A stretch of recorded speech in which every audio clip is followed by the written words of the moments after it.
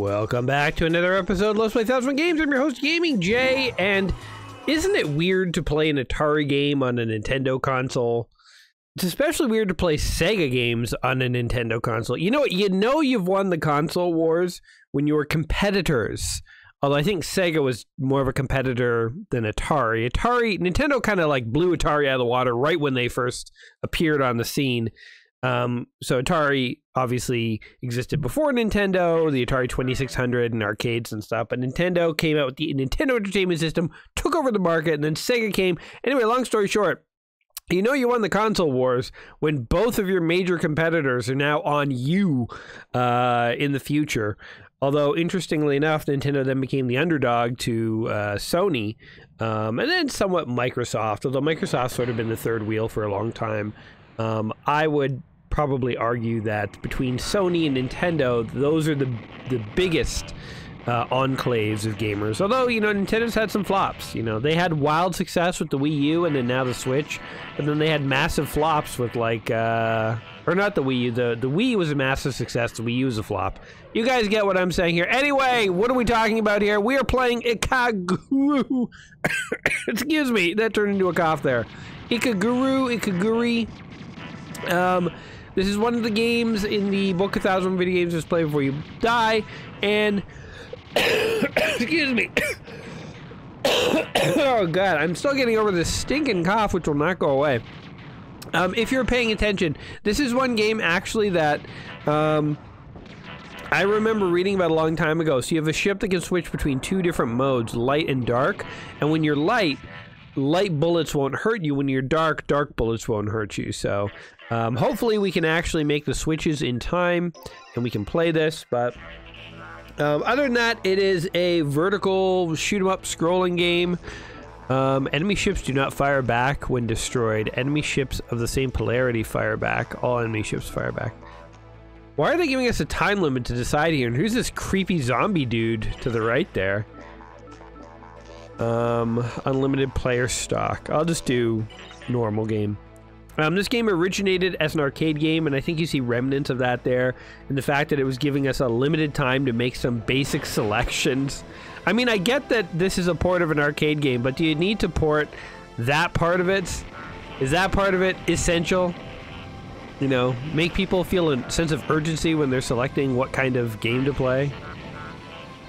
Okay, so we want to absorb. I don't know if we're absorbing or we're just not being hurt very much. I should pay attention to that blue bar on the side. It'll probably reveal what is happening here. But, oh, I think we are legitimately gaining power. Okay. Oh, and then we can fire the power. Okay, and then this switches sides. Oh, there we go. Gain the power. Okay, the enemies are finally shooting at us. Switch sides here. So I don't know if their bullets... Switch sides again. I don't know if their bullets will actually damage me when I am correctly colored. But I guess we will see. Yes, give me all the power. Oh, what just happened here? Wait, what just happened here? I feel like my controller, maybe I took too much damage or something, but my ship just flew forward and like suicided. Maybe my controller glitched out for a second here. Okay, we can switch now. That was really weird, guys. I just flew into the middle of the screen and suicided. I swear I didn't do that intentionally. Die. So somebody much smarter than me probably knows like the optimal color to pick on any particular part of this game. But I'm just gonna go ahead and make educated guesses about what I'm supposed to be doing here. Release your energy, and then die. I wonder if when you're in dark energy mode, you do more damage to the light guys and vice versa. That'd be kind of cool. I guess maybe you're supposed to be collecting energy, so I should be switching back, and I should kill the light guys with the light ship and the dark guys with the dark ship. This guy looks light powered. Oh, switch into this guy. Whoa. I guess it's kind of interesting when a boss shoots both light and dark energy projectiles, because you can like pick which one you want to avoid. Like if the dark pattern looks too difficult, you can just pick the light pattern. Oh god, I didn't switch fast enough. Whoa. Like here you definitely want to avoid the light ones and just be dark, because look at all this dark energy that's flying everywhere. You could never dodge all that darkness. If you... Whoa, shoot, I pressed the wrong button. Oh no, we're dead! I meant to press the button to you use the built-up energy. I've seen a video where they get somebody to play this and they don't tell them about the ship switching mechanic, and it's just hilarious. Like, they get to this boss and they're just like, how are you supposed to do this? This is crazy! And they think this is some sort of, like, game that only South Koreans can beat. Alright, then we switch. Switch? Okay, I think my controller definitely does feel like it's starting to lag or something. Oh my god, this is crazy. Go! Light energy. Light energy activate. Oh my god. I can't even look at the boss to see if I'm actually shooting or damaging it. I literally have to just stare at my ship and all the little bubbles and balls flying at me trying to kill me. Okay, I think we got him. I will say that is my one criticism that sort of spans all these like shooter games, and I think it's the reason I never got into them too much myself, is that I feel like you just have to have a laser focus on your ship, stare at it, and just dodge bullets. And you're not able to sort of like take in the surroundings.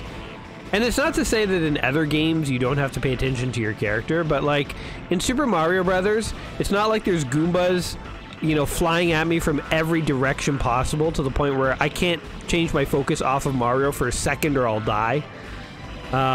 Meanwhile, the background is scrolling at incredible speeds behind me. Like that's not how you play Mario. Going back to Mario is a classic example of a game that I know and love. We've entered our high score twice, which I don't think is a good sign.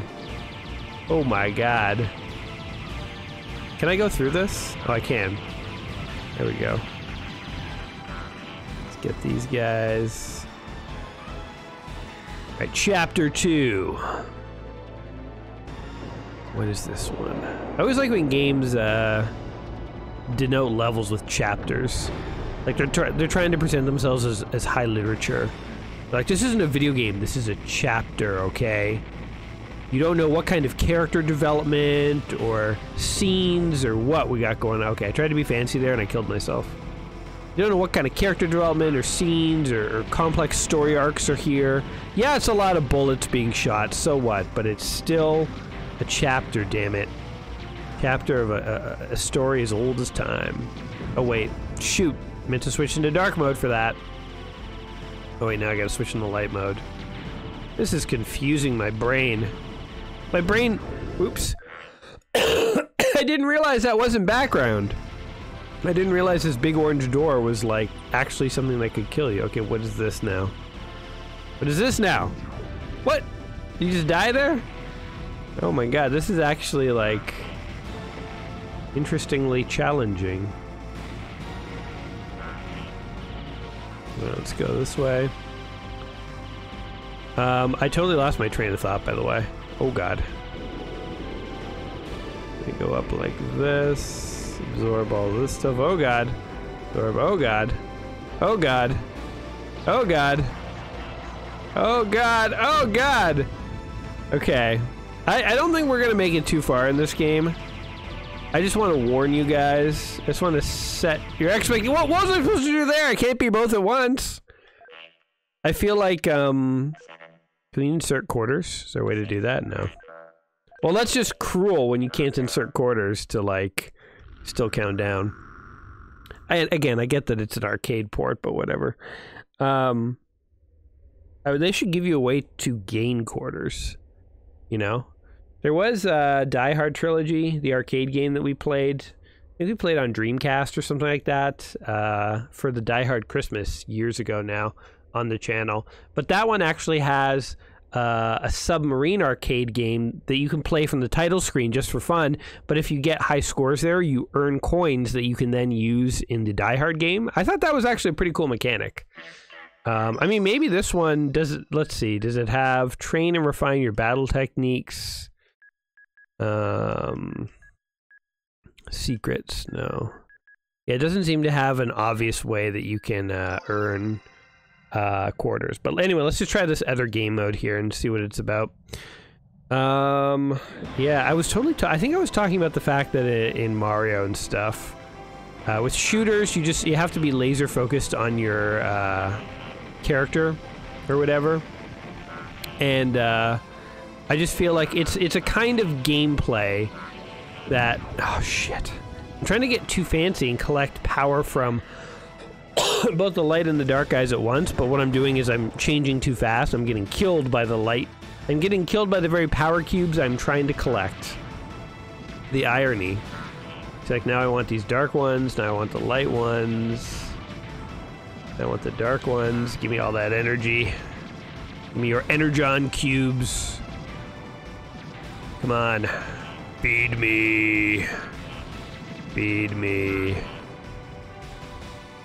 Aha. Oh! Okay, well, whatever. This is all just a test run, you know? You know, at least we're playing this at home. If I was in the arcades and I was dropping quarters on this beast, dying like a mofo, like I am, I would be sad. We'll meet again someday soon. I'd be very sad. I don't know about you guys. I didn't go to the arcades a lot as a kid. I went like once in a while, but like when I went, I had a very limited budget. Usually it's like my parents or my grandparents gave me like a couple bucks or maybe just like a couple quarters. And I would literally walk through the arcades and like very carefully ponder and consider which game I was going to insert a quarter into. And if you did, and you know, it's sort of like going out to eat. You know, when I go out to eat for myself, let's just go into easy mode. Why not? And we'll just do the trial game. When I go out to eat, I almost always get something that I know I like, but then the consequence of that is I don't try new things. And it's sort of a catch-22, because if I got a new dish, if I went to a restaurant and I bought a new dish that I'd never tried before and I didn't like it, that would be like essentially the most disappointing thing I think that could happen to me. Because then I basically would have an unhappy meal. So I'm the kind of person who's sort of like, you know what? I would rather, excuse me, I would rather just play it safe and eat the thing that I know I like, as opposed to, you know, risking it and potentially eating something that I don't like. So when it comes to arcade games, I feel like I had the same mentality, where I was always sort of like, I just want to like play the games that I know I'm gonna like, and not risk it so much and play games that I don't know if they're gonna be good or not. So like games I played a lot were like the X-Men arcade game, Ninja Turtles the arcade game. I played Super Off-Road, because I found the thing I always enjoyed about Super Off-Road was basically on like one quarter you could play for a long time, because every race was short. It was easy to win a race. You would slowly accumulate and build up, you know, like a better and better car, and then you might have to use a continue or two here and there. But it's like the amount of gameplay I would get out of one quarter on that game was a lot more than I got off other random games. I also like the Terminator 2 arcade game, where you had the gun and you had to like shoot Terminators in the future. Mainly because I love that film, Terminator 2. It's a great movie. One of the best. Truly, it's, to this day, still immensely watchable. What the hell just happened there? Immensely watchable, even to this day. Oh, my controller. Even to this day. Oh, don't kill me, man. No, it didn't. Okay. Oh, Jesus. I think anything with Arnold Schwarzenegger, I'm on board with. I just love that guy. I'll be, you know what, I'll be very sad when he dies, because he's not going to live forever. He's getting old. He's like 60, 70. He's getting up there, man. I mean, we all are. I still, in my mind, it's like still the year 1999 in terms of like art and movies and culture and stuff. but it obviously is like 20 years beyond that, so I still feel like I'm early 20s when I'm like, you know, 40s. And it is what it is. You just, one day you wake up and you're just super old, man. Nobody tells you this when you're young. You're like, everyone says one day you'll be old, but nobody says, no, like literally one day you'll wake up and you'll just be super old and there'll just be nothing you can do about it. And you'll just say, whoa, what happened, man? Last thing I remember, everybody was into the Super Nintendo. Now people mock me because I can't join them in the future.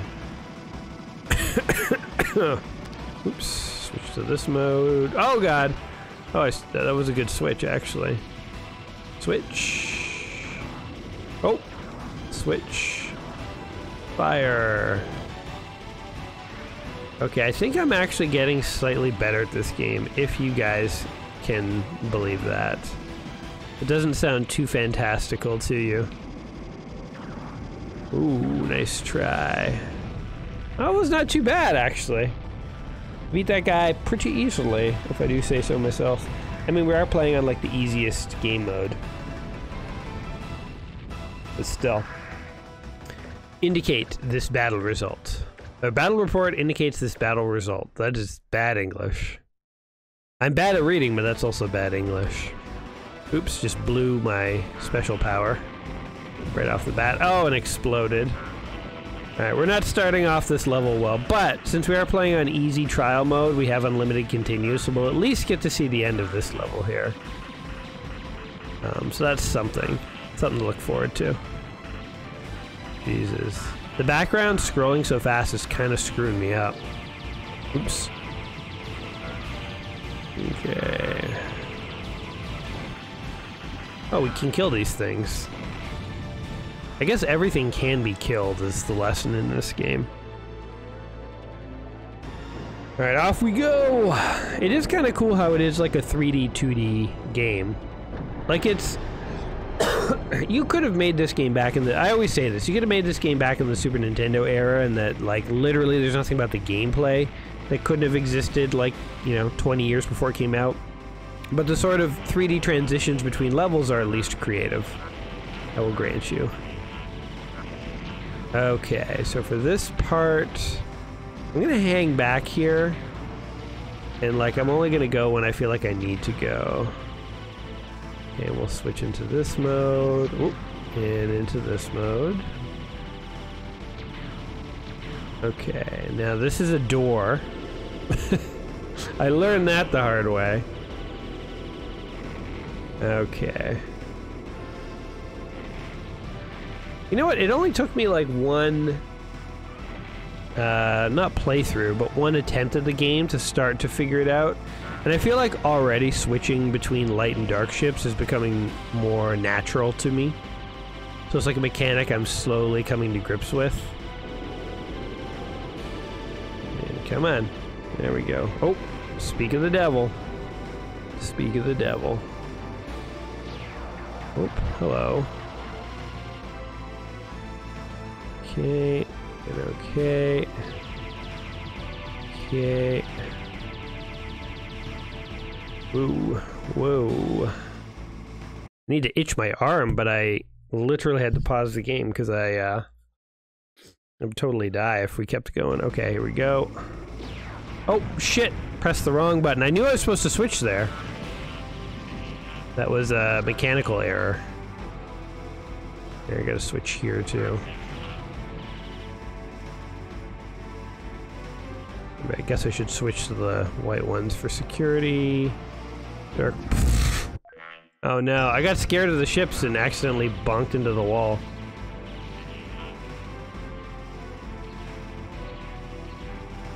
Okay. I gotta itch my nose again. Man, why am I so itchy? It's like, you know what it is? It's like a nervous thing. I'm like getting, it's like, feels so intense that I'm like, I'm not like actually getting nervous, but it's sort of like, I'm just getting itchy because it feels like there's so much going on and I can't stop. My body's like, you should itch. You know what you should do right now is itch that face of yours. Aha! It is satisfying when the enemy is shooting a color that you know you're immune to, and you're like, do your worst. I fear not you and your pathetic dark-powered guns, for I myself am dark-powered. So this is a bad guy who seems to have both a dark and a light-powered laser.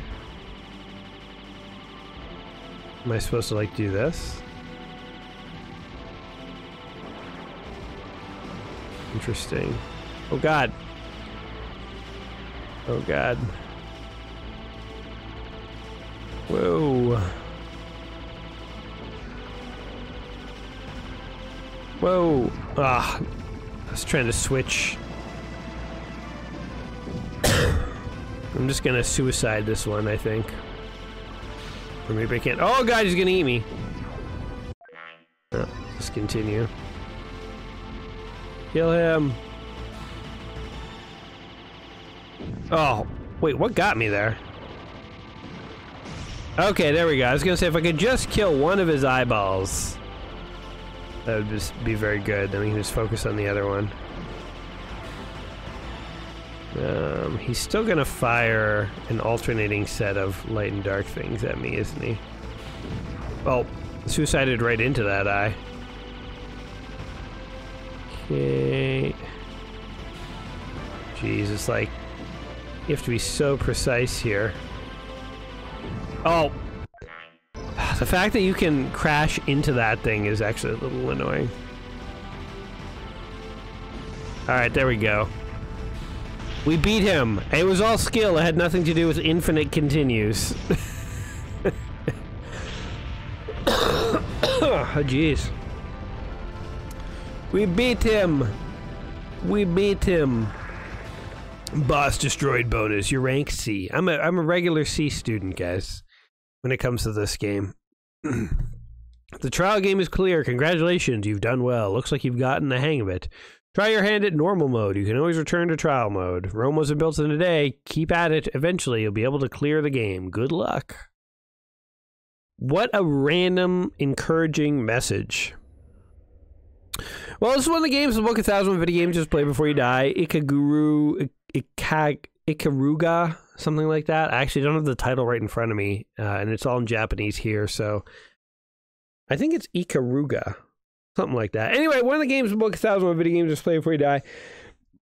I think as far as shooters go, it has an interesting mechanic, the switching back and forth between light and dark power.